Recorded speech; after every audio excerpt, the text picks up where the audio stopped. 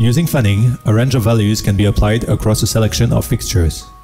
For example, a range of values can be applied across a selection of moving heads to create a fan effect. Another example would be a range of dimmer values applied across a selection of beams to create a dimmer gradient effect. In the editor, there are two ways to access the fanning effect.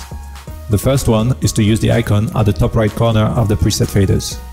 The second way is to access the fanning function using the timeline. If you don't know where to start, check the tutorial Create a Scene with Easy Time. Then right-click on the timeline block and select Fanning. In this case, we will use the Pan Tilt block. The fanning window shows an horizontal line with the left point representing the starting value of a selected preset and the right point representing the ending value of the preset.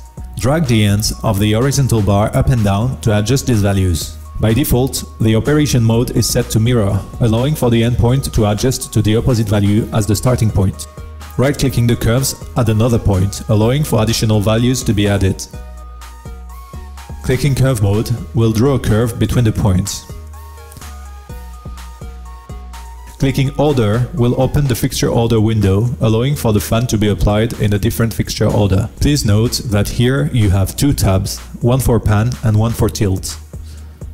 Now we will apply the fanning effect to the color block. This will spread the gradient range across the moving heads.